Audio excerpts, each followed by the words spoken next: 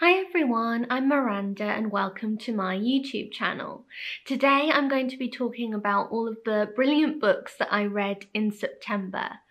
I really felt like I got my sort of reading groove back in September and I managed to finish quite a few books, which I'm really excited to share with you. It's a grey, rainy, cold day here in Yorkshire today, so just the right time to get cozy with a good book. So here are the books that I read and my recommendations. Now, obviously in September, my mum and I did our first Tea and Tattle book club, and we did it on The Fortnight in September by R.C. Sheriff. So I'll put a link in the description box underneath to our chat about this book, but this is such a wonderful read, especially for the month of September. So do watch our book club if you'd like to hear more about the book, but I highly recommend it. It's a wonderful read and one I like to return to almost every September. And then because we were doing the book club on that book, I also reread Green Gates by R.C. Sheriff, which I hadn't read for years, but I really enjoyed coming back to this book. In some ways it almost feels like a sequel to The Fortnight in September, in that even though it's about very different characters, the characters in this book remind me a bit of the sorts of people that R.C. Sheriff wrote about in The Fortnight in September. This is about an elderly couple. The husband has just retired and he starts to drive his wife a little bit mad in their house in London. And they really start to worry about the future together, how to both find a routine that will give them happiness at this stage in their life. And in the end, what they decide to do is to move outside of London to what would be now sort of Greater London, and they buy their house, a lovely brand new house with modern conveniences in a beautiful part of the countryside. And this is, again, just such a sort of life-affirming read. I really loved it. And I think R.C. Sheriff writes so well about themes surrounding aging and also loneliness and the importance of finding your vocation in life, and also in finding like-minded people and getting involved in things that keep you active and happy.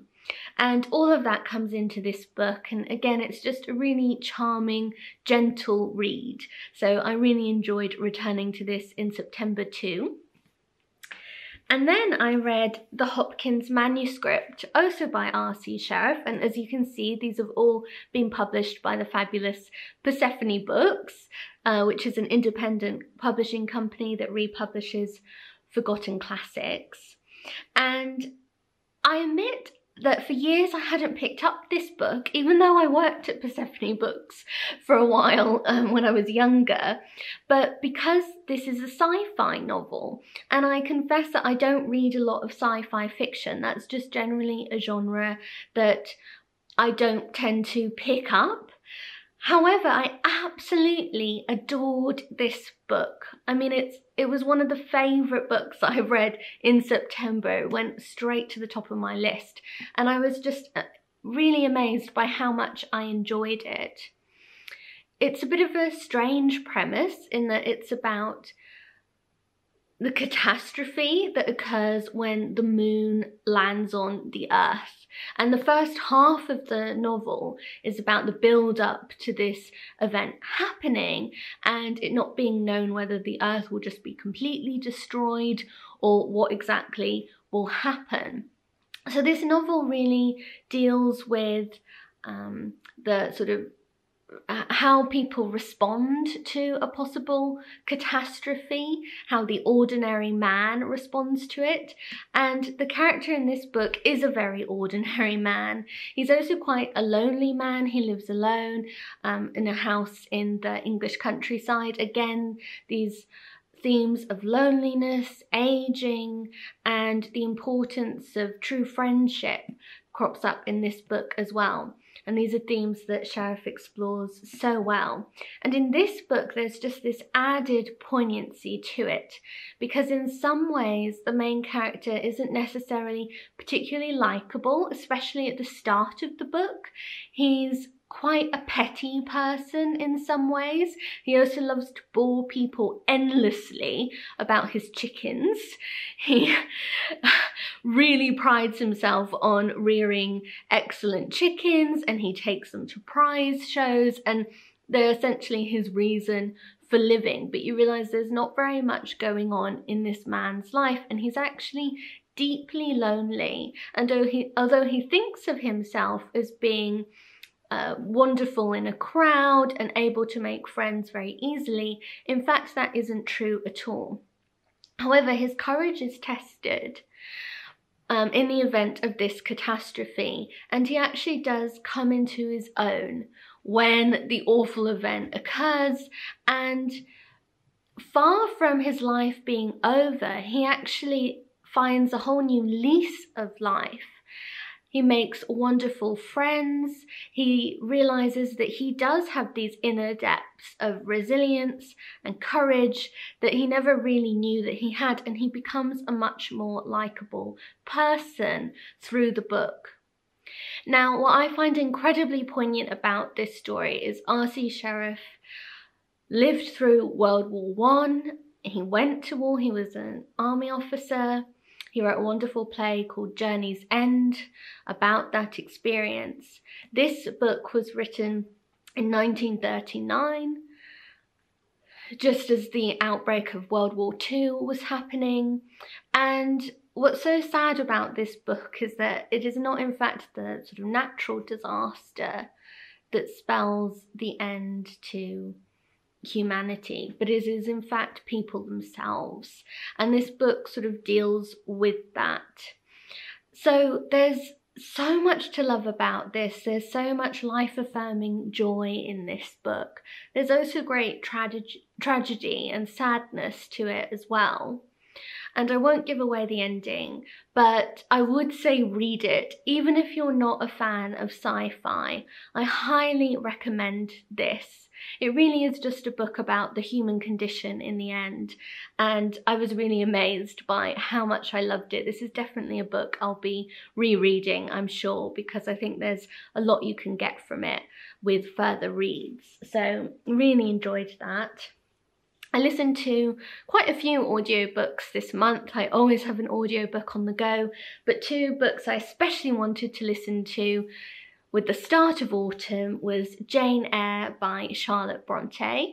I've read the physical copy of this book many times, but I'd never actually listened to it before. So this month I used my Audible credit to get Jane Eyre read by Sandy Newton, and it's an amazing reading. She does an incredible job, and I so enjoyed listening to it. This is such a great classic to read in the autumn, and as always, I just seem to discover something new with every reread of Jane Eyre. I mean, I think that's what marks a truly wonderful book, a real classic, is when you can get different interpretations and just more added depth to the novel on every reread, and that always happens to me with Jane Eyre. So it's always a pleasure to return to this book too, and I really enjoyed that audiobooks edition. I would really recommend it, and I'll link to it in the show notes. And then another book that I listened to, I already had this on Audible, but that's September by Rosamund Pilcher. Again, I've read this book before, but I wanted to just listen to it this month. It's a lovely book to come back to every September. If you're a fan of The Shell Seekers by Rosamund Pilcher, but you've never read this one, then I definitely recommend reading it, because one of the characters from The Shell Seekers makes a reappearance in this book. A lot of it is set in Scotland, which I love. I've only ever been to Edinburgh and Glasgow, and I just so want to explore the Highlands in Scotland sometime, but in the meantime, I'm just being an armchair traveller, and I love reading books that are set in the Scottish countryside, in the Highlands. There's just so much romance somehow to that scenery. So I love reading books that are set in Scotland. And again, this is a lovely, cosy sort of read, although there is sadness in this book too. But it's a lovely read to curl up with in the autumn months. And then I'd been really looking forward to the publication of this book, which is Dear Reader, The Comfort and Joy of Books, a love letter to stories by Cathy Rentzenbrink. I think this is the only non-fiction book that I read this month. It's a memoir, and it's a book about books, and I love books about books.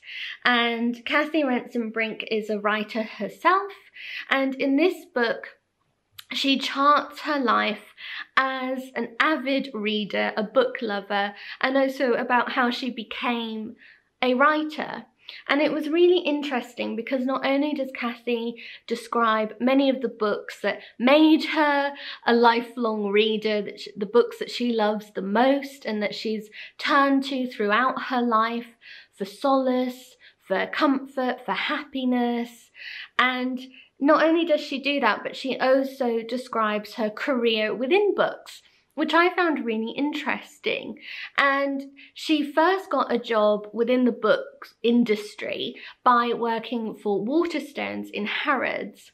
I worked at Harrods myself as a young woman when I was an undergraduate in London, and I thought Cathy got it spot on. It was really interesting to hear about how she had to deal with the sort of clients that shop in Harrods often, and it brought it all back for me in the separate staff entrance and all of that. And I actually worked in the sort of ball gown, like the evening wear department, so sadly not in books, but it was just really fun reading her experiences of being in Harrods and sort of comparing them to my own.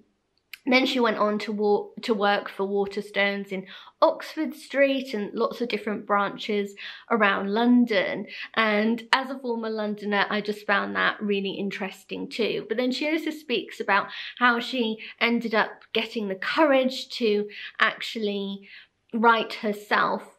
And a lot of this book does also go into the great tragedy of her life, which was that her beloved brother had an accident. He was hit by a car as a young man and subsequently died 8 years later. So she also touches on how that awful event affected her life, how she best learnt to not overcome her grief, but live with her grief. And it's a very moving book for that reason. And she writes a little bit about how the memoir that she ended up writing about that grief and how she dealt with it and about the loss of her brother, that was a book that she had to write, and that was the book that got her into writing. But she also writes a lot about how books have saved her life many times. They've been real companions to her at very difficult stages in her life.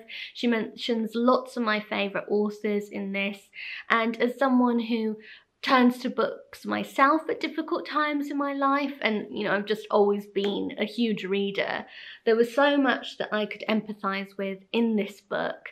I absolutely loved it, and I'd really recommend it for any bibliophile. Now, another real pleasure from having read Dear Reader was that it inspired me to read another book and want to read several other books. And that was such a joy of the book that not only did I enjoy Dear Reader in itself, but it made me want to pick up other books. And one of those books was Not That Sort of Girl by Mary Wesley. Now, I'm a huge Mary Wesley fan. I adore The Chamomile Lawn, but I'd never read Not That Sort of Girl, and Kathy really raves about this book in Dear Reader, so she made me very curious to read it. So as soon as I finished Dear Reader, I picked up Not That Sort of Girl, and I'm so glad I did. I absolutely loved it. It's about a young woman called Rose, and she meets both her future husband and the love of her life at a tennis party on Boxing Day. It is an indoor tennis party. Now, the love of her life and her husband are not the same men. And so this book is largely about Rose as an older woman, having recently become widowed, looking back on her life, considering the decisions she made. So it's a bit of a sort of time shift novel in that you get some of it set in the present day and some of it is set in the past. It's also a book very much about World War II and how Rose copes with the outbreak of war and her fears both for her husband and her lover, and also her difficulties in running a big house in the countryside in wartime. Mary Wesley is such a central writer. There are just some amazing lines in this book. There's one line I remember where Rose's lover talks to her and she describes his voice as being like honey so old it's gone gritty.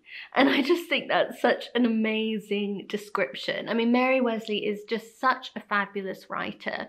I think she really wrote about what she knew too. A lot of this book was inspired by her own life, and I think that's part of what makes this just feel so real.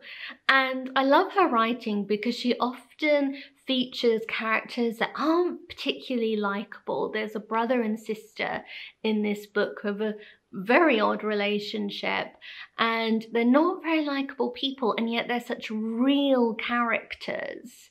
And I love the way that Mary Wesley does that. Just every single character really comes to life on the page with her, and that's something I so enjoy about her writing. But I highly recommend this. If you haven't read much Mary Wesley, then I would say do, please. And also Not That Sort of Girl is brilliant. I don't know why it's not as well known as The Chamomile Lawn, because I think it's really fantastic.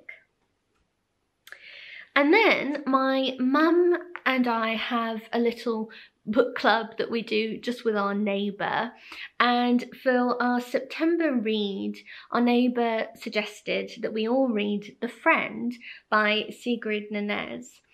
I really enjoyed this. I wasn't sure what to expect, but I did enjoy this book a lot. I think that Nunez is such a great writer. And although this is a book on quite a difficult subject, it's about a friend who's left reeling it's about a woman who's left reeling when her best friend dies. He commits suicide, and he leaves her his dog to take care of, which is this enormous Great Dane, and she's in danger of losing her New York apartment because she isn't really meant to have dogs, and this is not a dog that you can easily hide. So this is a book that's very much about grief. It's also about a lot of other things. One of the most interesting aspects of the book I found was that Nunez writes a lot about the life of a writer, what that really entails. She also writes on the craft of writing. The character in this book is a professor of creative writing at university, so it's also a bit about how you teach writing, what students expect from their teachers. And I really enjoyed when she did go sort of off tangent into these sorts of subjects. And although, like I said, it does deal with quite difficult material, I found it a real page turner. I don't really know why, but I read this very quickly, pretty much in a single sitting, and I really wanted to keep reading, to keep finding out what happens to the dog, what happens to the woman who's a nameless narrator. And I think Nunez has put a lot of her own experiences into this book. She has said in an interview that this is partly autobiographical, which I found interesting. And I think that's the one thing in a way that I struggled with a bit here. This is very much written like it's a memoir, and yet it is a novel. And sometimes that's a sort of blending of genre that I struggle with a little bit. Like, I'd rather something were either a memoir or a novel. And it's not very straightforward in that way. I think the lines are really blurred with this book. But on the other hand, once you kind of come to accept that, then I think there's just so much to enjoy, and so much has stuck with me since finishing the book.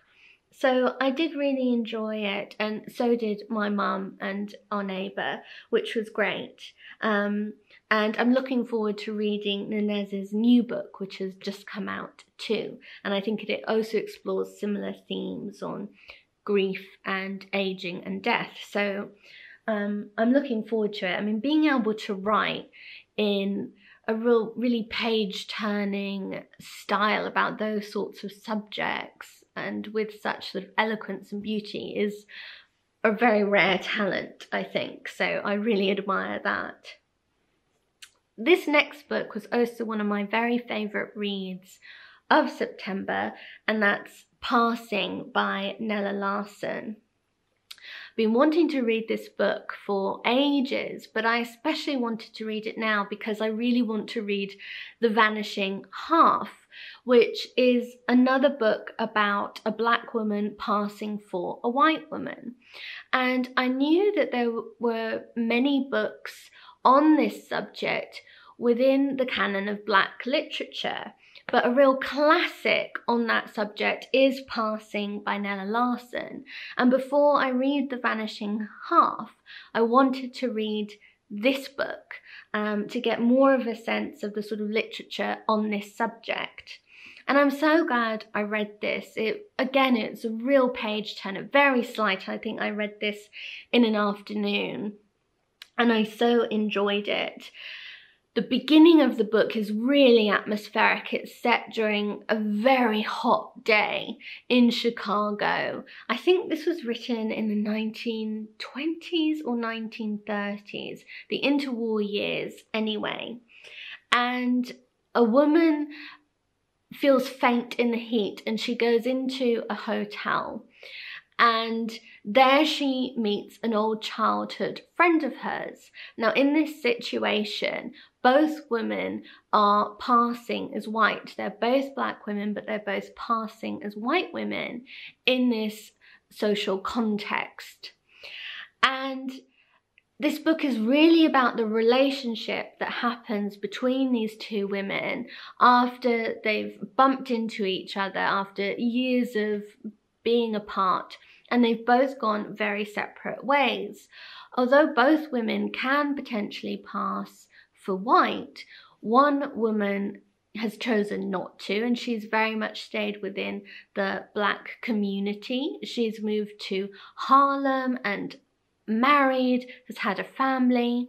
The other woman has chosen to pass as white, and she's very much left her family and her background behind. She's married a white man who is incredibly racist and who has no idea that she is in fact black.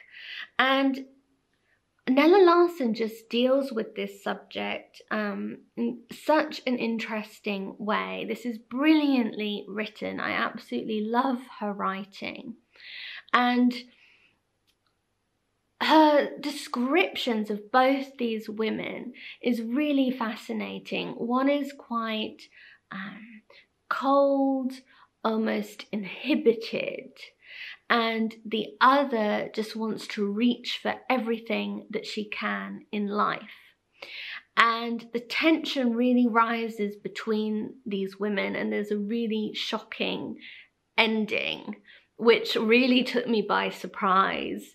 And yeah, I won't give anything away, but this really is such a great book. I'm so glad I read it, and I'm really looking forward to reading The Vanishing Half now, to see how the subjects of race and passing and identity and culture are dealt with in that book, because it's so interesting to have read this one first, and yeah, I really recommend it.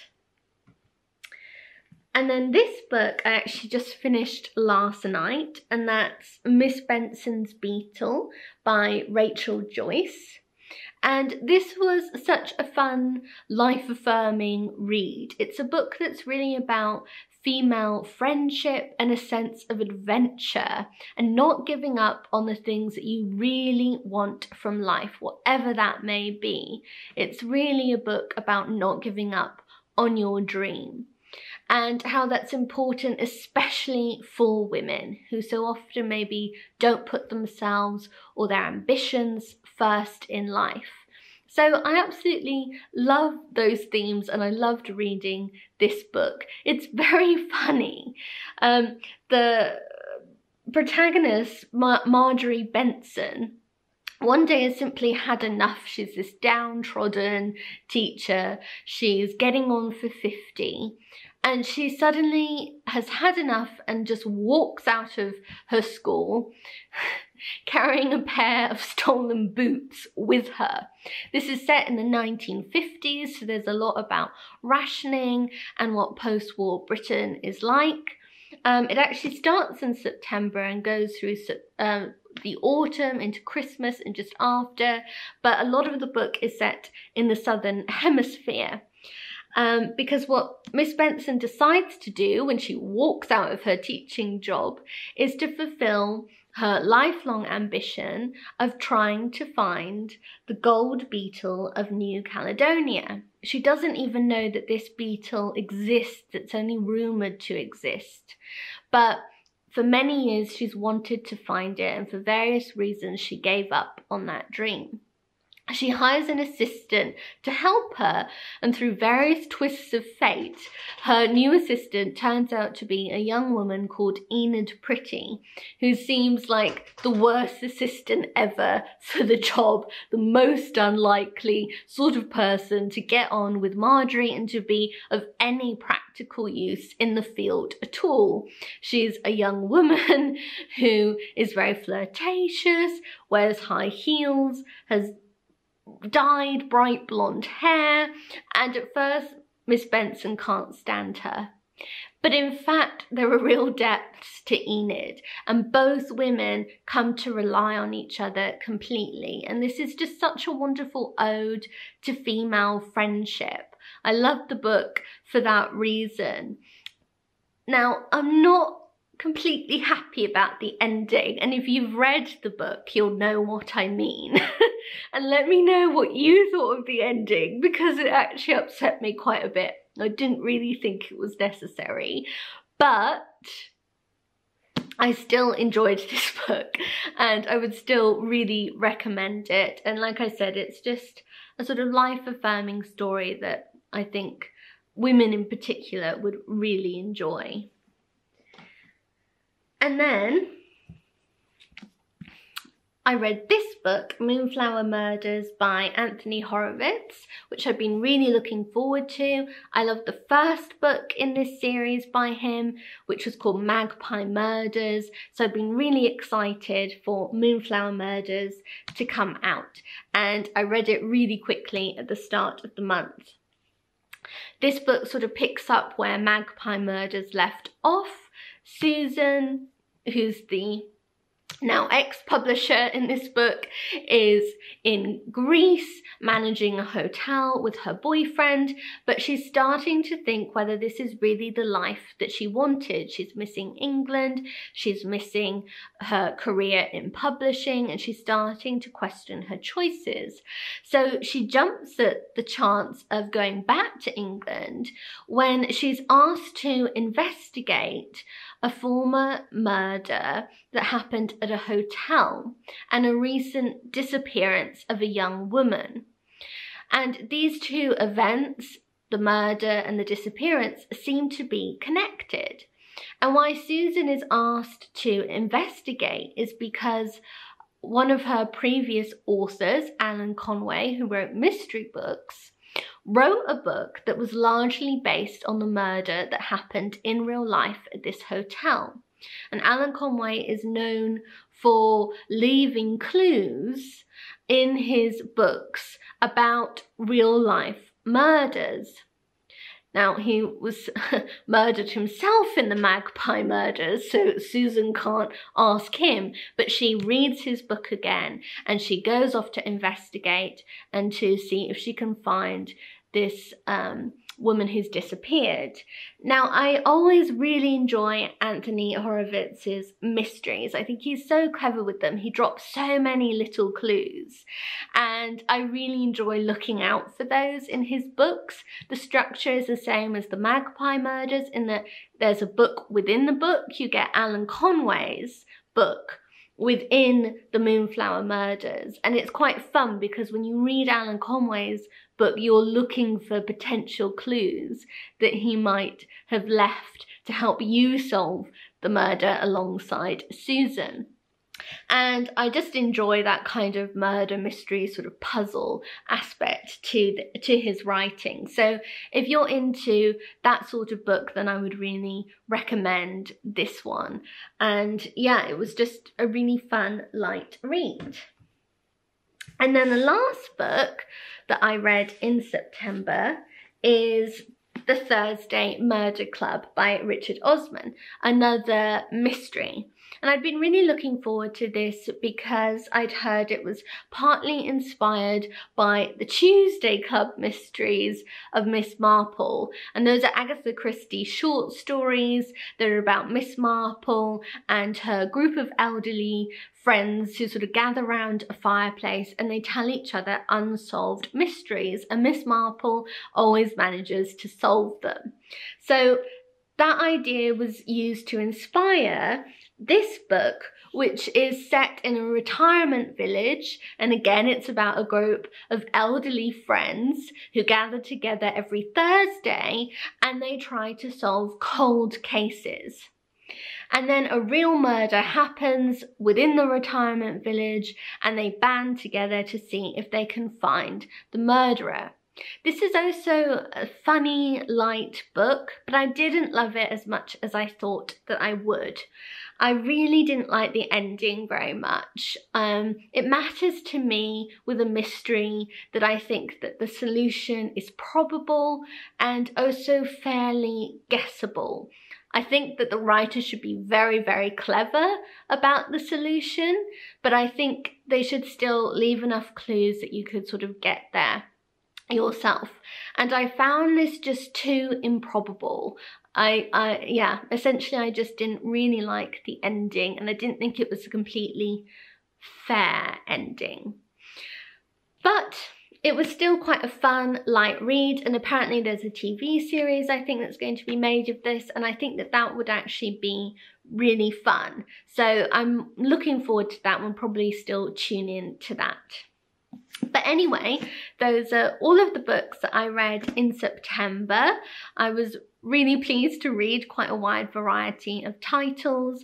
Let me know what you've read in September and if any of these titles appeal to you. I'd love to know. But do give this video a thumbs up if you enjoyed it, and don't forget to subscribe to my channel, which you can do by clicking my face that pops up, I think on this side, I think somewhere around here. But yes, I'll be back again very soon with another video. Bye!